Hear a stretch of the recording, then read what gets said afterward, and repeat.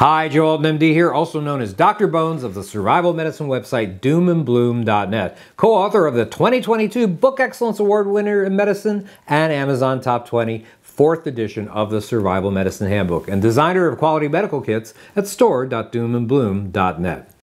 In part 1 of this series, we gave an overview of diabetes, including the types, how the body uses glucose to generate energy, the incidence in the population, and what to look out for in terms of signs and symptoms.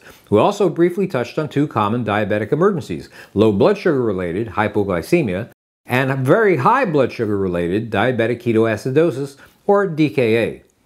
To be able to treat high blood glucose, the family medic must first know what the normal value should be. There is some slight variation of what's normal depending on the source. A urine glucose test involves dipping a special test strip in a urine sample. The kidney eliminates excess glucose from the body, so elevated urine levels means there's an elevated blood level. Unfortunately, urine glucose tests aren't very accurate. Whenever possible, blood is used for a more accurate reading. Levels can be checked while fasting, not eating for about 8 hours, 1 to 2 hours after eating, or randomly. Blood glucose readings depend on whether a person is normal, diabetic, or, quote, pre-diabetic, unquote. Prediabetes is when your blood sugar is impaired, higher than normal, but not high enough to officially call it diabetes. Almost all type 2 diabetics were pre-diabetic earlier in life. The CDC estimates that 1 in 3 Americans today may indeed be pre-diabetic. Another useful blood test is the hemoglobin A1C, or glycohemoglobin. Hemoglobin is the protein in blood cells that gives them their red color. In diabetics, sugar binds to a higher percentage of red blood cells than normal. If the percentage of sugared cells is excessive, it's the result of poor control over the past 3 months or so, around the average lifespan of a red blood cell. A1Cs are good because anyone can have a bad random glucose test. It's useful to have one that gives you an idea of a patient's control over a longer period of time. Having a higher level of sugar than normal in your blood causes damage to various organs. Many of the complications were experienced by my son that I'm going to be talking about right now. He was a brittle diabetic who was poorly controlled.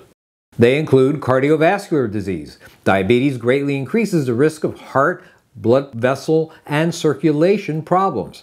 It doubles the risk of coronary artery disease, which leads to chest pain, heart attack, stroke, and much more. Impaired blood flow to the lower extremities causes minor cuts and scrapes to heal more slowly and be more prone to infection. Diabetics are much more likely to require amputation of a toe, like my son did, foot, or leg than non-diabetics.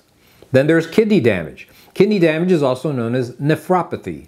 Diabetes damages the ability of the kidney to filter waste toxins from the body. If it's bad enough, the kidneys actually fail, leading to the need for dialysis just to stay alive. Eye damage. The tiny blood vessels of the retina are disturbed by elevated glucose levels, a condition known as retinopathy. In severe cases, retinopathy leads to blindness, as it did in my son. Diabetes also increases the risk of other eye problems, such as cataracts and glaucoma. Nerve damage, also called neuropathy. Well, high glucose levels damage the nerves. This is most evident in the lower extremities. Impaired nerves cause tingling, burning, pain, and numbness. The symptoms usually begin at the ends of the toes and spreads upward. In some cases, complete loss of feeling may occur. For men, it actually can lead to troubles in the bedroom. Skin conditions. Those with high glucose levels are more likely to have bacterial and especially fungal infections. A very high percentage of people with diabetes have that. Hearing impairment also occurs. Loss of hearing is not uncommon in those with diabetes. Diabetes during pregnancy can lead to overly large babies, causing complications with labor and delivery. Even stillbirths can occur. Mothers will have a higher tendency to develop high blood pressure and other serious medical issues as well. Some also believe that diabetics are more likely to develop mental issues such as depression, maybe even Alzheimer's disease, also known as senile dementia. Although most of the complications manifest later in life, poor control led to my son experiencing kidney, eye, foot, and heart disease in his late 20s. Next time we're going to discuss treatment options for diabetes, some very controversial, both on and off the grid. This is Joe Alton, MD, that old Dr. Bones, wishing you the best of health in good times or bad. Thanks for watching. Hey, don't forget to fill those holes in your medical supplies and knowledge, by the way, with the entire line of books and products at store.doomandbloom.net. You'll be glad you did.